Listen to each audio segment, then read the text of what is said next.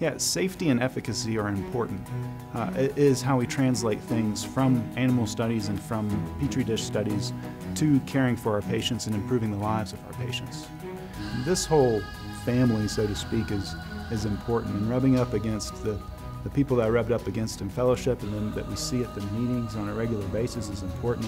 Having a collaborative scientific event is very important too, because for these translational steps, you have to have big populations of people.